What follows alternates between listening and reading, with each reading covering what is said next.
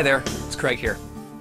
Well, welcome to part 2 of the kegging series, and I got bubbles. I got bubbles. What does that mean?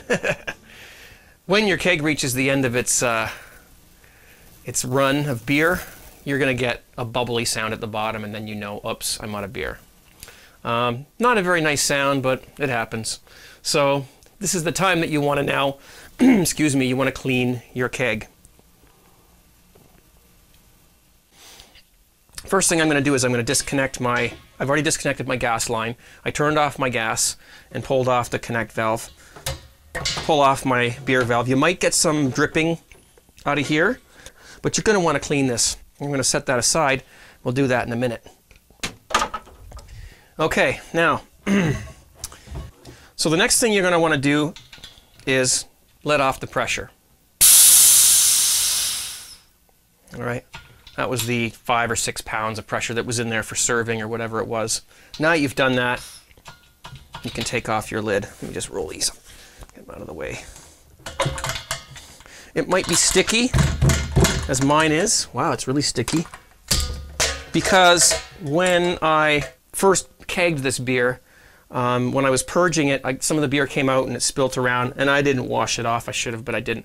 So there it is, it's off. And what I'm going to do is I'm going to set that aside, and we're just going to rinse this out. Okay, we're going to dump out the excess beer. Probably aren't going to be able to see that. No, you're not going to be able to see that. Just a little bit of beer in the bottom there. And we're just going to give it a good rinse with hot water. All around. Okay, just give it a little rinse off there. No, that's not the final thing. So we've got a little bit of water in there just to rinse that off. Rinse out the insides. Pour that out.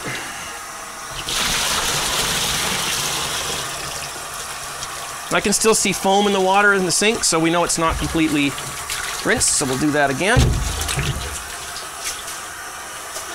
And while I'm at it, I'm going to rinse off the top where I spilt where the beer kind of came gushing out of the pressure relief valve when I was depressurizing. Keep your kegs in good condition. They'll last you for a long, long, long time. Okay, put some more hot water in there. And what I'm going to do now is I'm going to grab, I've got this out already, but it's right here. I just got a brush. I mean, this isn't this. I got this from the grocery store.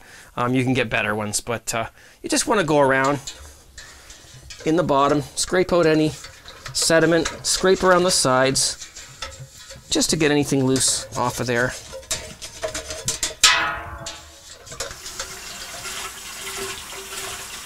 This is, again, this is just common sense. Like, you know, clean out your keg after you're done using it. So we got some hot water in there. What I'm now going to do, OxyClean. Okay, this is what a lot of guys use. You can get keg cleaners, but where do you get those? I mean, you know.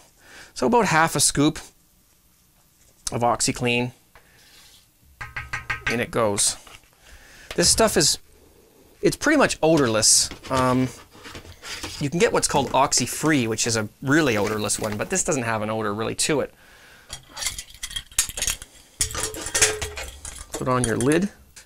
Okay, and now we're going to give it a good old shake around.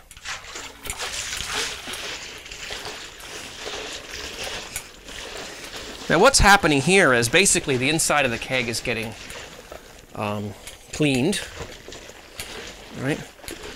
But the inlet and the outlet valves aren't really getting cleaned, are they? So we're going to take care of that in a second. Okay, so there you go. You've cleaned the inside of the keg. Okay, what about these inlet-outlet valves? Well, the outlet valve's easy. All we got to do is connect up our outlet line.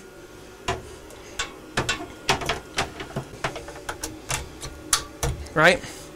And what you're going to do, you're going to take your gas line, you're going to hook it up to the other side, And you're going to put about 2 pounds on it. You don't only need a couple of pounds of pressure. And what I do is I just turn on my tank and then I turn it back off. There, I got enough pressure in here to run beer through my outlet line. So now we're just going to turn this on. Not beer, but see the beer come out of there? So now we're running OxyClean through the inside line, the beer line that's inside the keg, and your outlet valve that you use to dispense your beer. We're just going to let that run for a little bit. Might want to put a little bit more on that, just give it a little boost. Some more going through there. Okay. And OxyClean has a residual feel to it, so you're going to have to rinse this really, really well. Okay, that's good. I'll take that off for now and set it aside. Okay, so now we've got the inside of the keg is clean, the line for the beer is clean, the dispenser is clean. Take the gas off. Let the pressure out. And pour that out.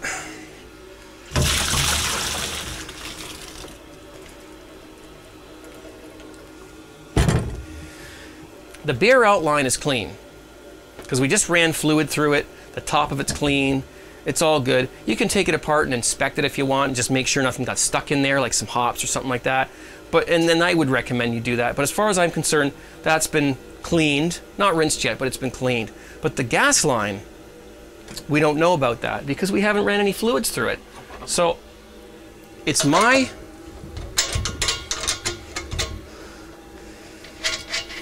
opinion. Okay, there's, again, you probably didn't see this very well in the last video. There's the gas inlet tubing with the little gasket. Okay, I'm going to put this in a little container. All right, and here's your let's put that down. Here's your again your inlet valve with the little poppet valve inside. Maybe get a little better look at that this time. Okay, it's just a little spring. There's a little rubber gasket around there. And this looks clean to me. It doesn't feel sticky or anything like that. But because we weren't able to run any fluids through it, I'm just going to put it in a little thing full of hot water and just give it a little wash. That's all.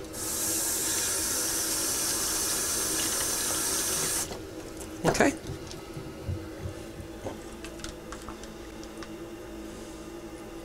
There we are, see?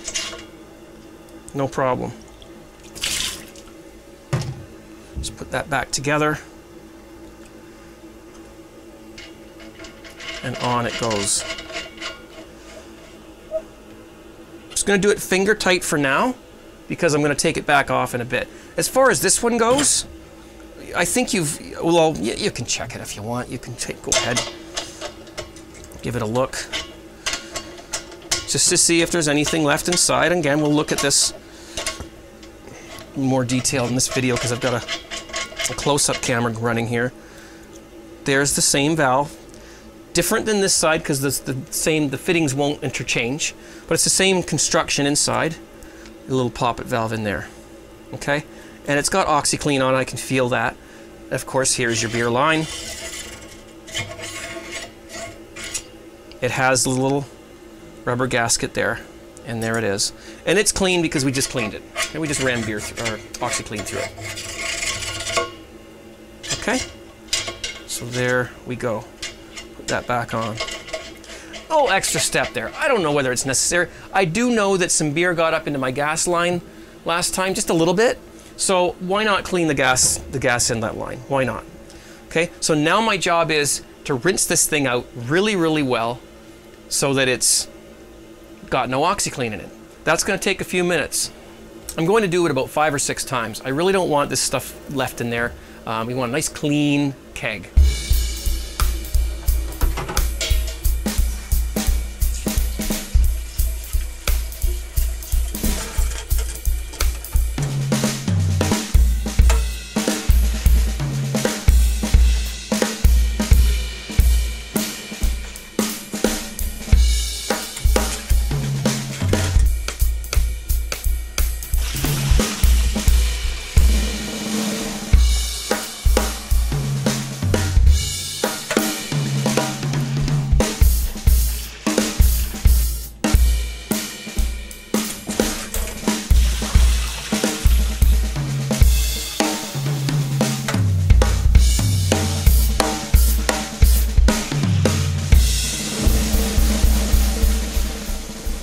Each time you rinse it, you want to make sure you pull up your relief valve, because there'll be a little steam in there, and a little bit of pressure.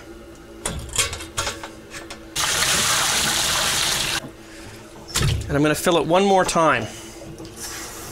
This time we're going to clean the beer line, okay, because it still has OxyClean in it. Let's get it centered there. Sometimes it's hard to get it like that. There we go. Okay, and we're going to snap on our gas line. Anytime you want to push fluids through your keg, you need to put a little bit of gas in it in order to do that. And here's our beer outline. We're going to want to put a little bit of pressure on our keg and then push water through our outline to get the OxyClean out of that. I'm going to let this run for, you know, a minute or so, just to make sure that it's all out of there. Awesome. Okay, that's all we need. Take that off. And take that off.